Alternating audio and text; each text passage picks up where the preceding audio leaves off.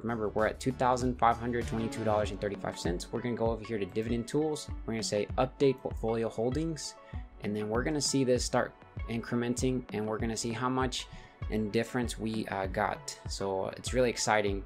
So hopefully you guys enjoy this when I make that tutorial. So we were at $2,522, I believe, and we'll see how much this new investment that I added this past week, how much it increased.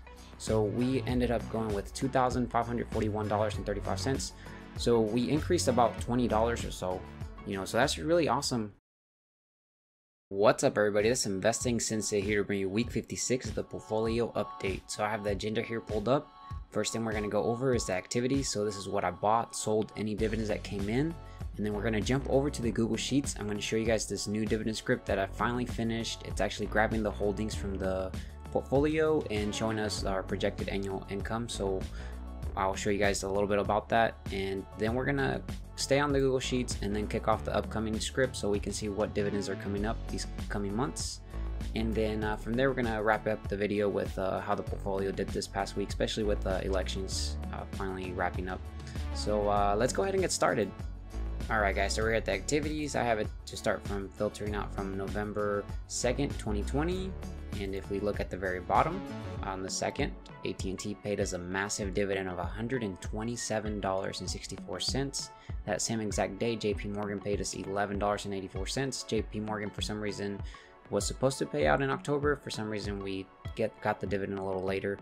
But oh well, we reinvested that this week, so it's going to start working for us. And that same exact day, Verizon paid us $26.39, which is amazing because I think this is the most in dividends that we've made in a week so far. So we're hopefully gonna continue, breaking those, new records.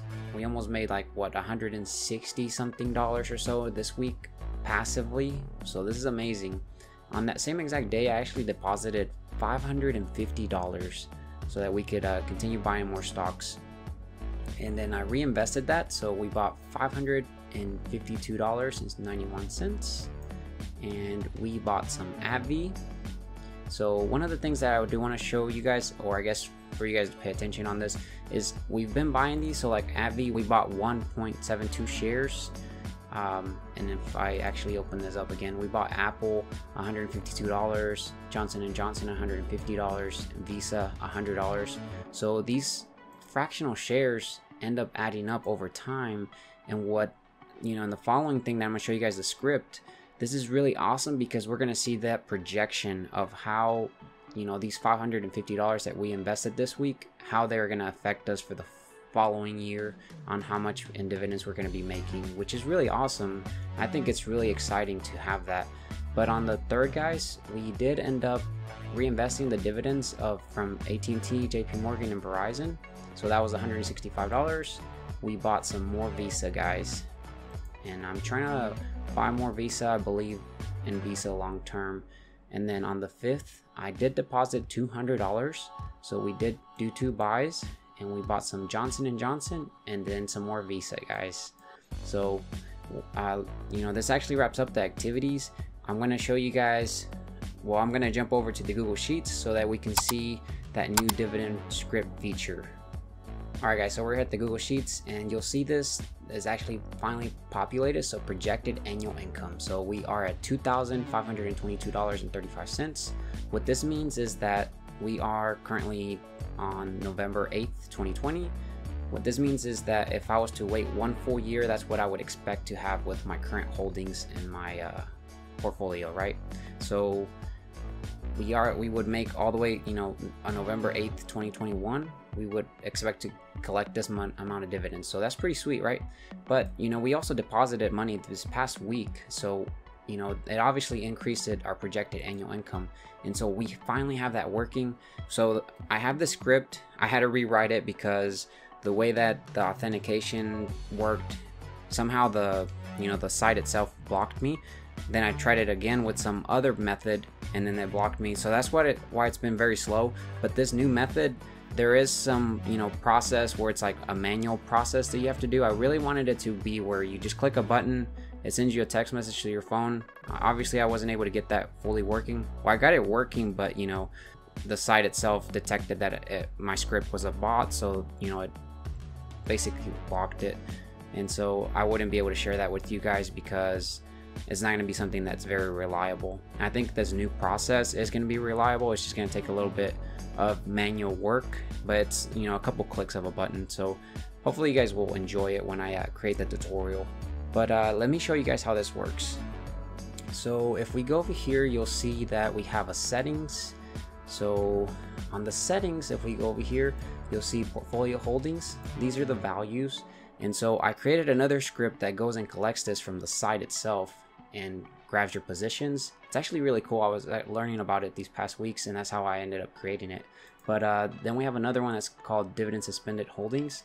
So these are the companies that have cut dividends, well, suspended dividends. And that way that's not included in my projected annual income until they finally start paying it out. But if we go over here to holdings, you'll see this one as well. You'll see that this also gets populated as well. So one of the things, real quick, let me go to the site and I'll be back. I'm gonna run the script so that I can collect my holdings. I'm gonna go over here to settings, and then I'm gonna actually delete this part here, and I'll be back real quick. Alright guys, so I'm going to paste this. So this is the latest portfolio update from, you know, this past week on all the amount of money that I invested. And so if we go over here to projector, remember we're at $2,522.35. We're gonna go over here to dividend tools. We're gonna say update portfolio holdings, and then we're gonna see this start incrementing, and we're gonna see how much in difference we got. So it's really exciting. So hopefully you guys enjoy this when I make that tutorial. So we were at $2,522, I believe, and we'll see how much this new investment that I added this past week, how much it increased. So we ended up going with $2,541.35. So we increased about $20 or so, you know, so that's really awesome with the amount that I invested. And you know, I invested in companies that are, some of them have like Visa, they have a really low dividend yield, but over the years they're going to increase that dividend payout massively. So you know, it's going to pay off long term. Right now we won't see that much of a difference. We're going to get about $20 now from this previous investment. But yeah guys, hopefully you guys thought this was really cool, and let me know in the comments what you guys think about it. And then yeah, let me jump over to the dividend payout so we can see what companies are coming up with declared dividends. So if we go over here, go to the bottom, you'll see that we are getting some upcoming dividends here. So we're gonna get Apple and Costco, AbbVie, Realty Income, which is really exciting. But if we go here to dividend tools, get upcoming dividends, and hopefully this runs, because I was modifying some of the script. I'm gonna try to create version 3 for it because I am working on that as well. But all right, it looks like it's running. If you guys are interested in this script, I do have a tutorial on it. Be sure to check it out. It'll pop up on the top right. There's version 1 and version 2. You'll have to run version 1 first and then version 2 afterwards. And then when I release version 3, then you guys will update to version 3. But last time from the update, Arbor Realty Trust, for some reason wasn't picking it up because the information was probably not there. And so now we see that it was a 3.23% increase. And yeah guys, it's really exciting. We still have, let's see, November 8th. We have all these companies that we could still meet the ex-dividend date for. So this is really awesome. But yeah guys, let's go ahead and wrap up this video to see how the portfolio did this week. Alright guys, so we're at the portfolio. We are at $132,542.61. Our cash balance right now is 0. And if we go over here to the value over time for the 1 month, and we find last week on our update, we were at $121,972.24. And then just for some reason, you know, the market just continued going up and our portfolio continued going up as well. And we ended up with $132,542.61, which is a positive return of $10,570.37, which is amazing guys, you know. But overall I would rather it be a red day because we continue to average down our cost basis. But yeah guys, this actually wraps up the portfolio update. let me know what you guys think of the new script. Are you guys excited for it?